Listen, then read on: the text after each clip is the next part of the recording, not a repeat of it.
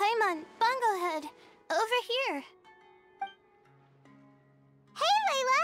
Have you and Twirly Whirly been having fun these past few days? Definitely. With Twirly Whirly helping me carry my luggage, we could go camping really far away, and I got to see the stars from a different perspective.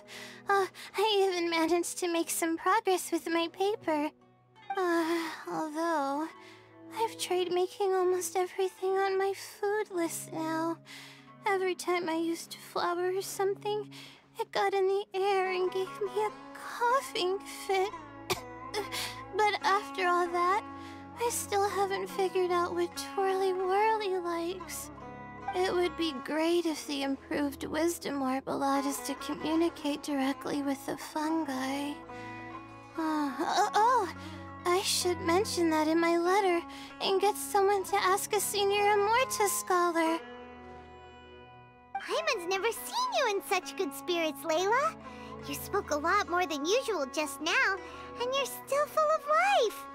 You really go the extra mile for your shroom buddies.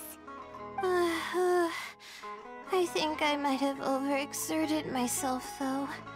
I'm flagging hard. Let's go see Missy Eye before I crash. Oh? You're earlier than I expected. Miko, you're not leaving, are you? It feels like you never got to properly enjoy your vacation here. Oh, my needs for amusement have been more than met. Thanks to your help, our little inspiration hunt went perfectly.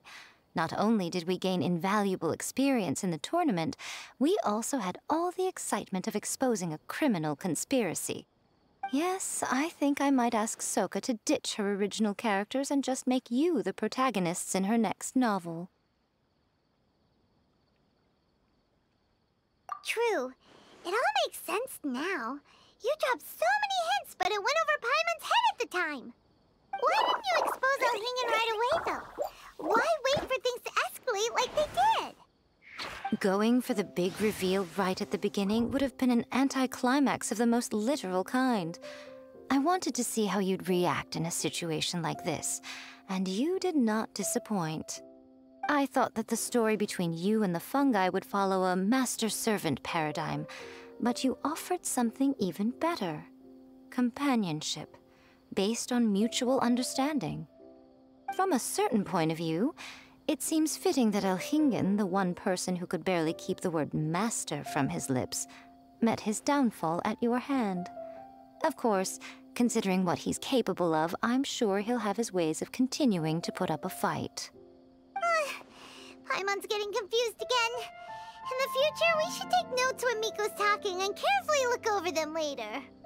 Oh, that's enough chatting for now. I'll leave Blitzara in your hands. Remember to take good care of it. I hope you really give this a good shot, you and Hania. The future of this highly entertaining tournament depends on the decisions you make from now on. I'm excited to see what you've got in store for us.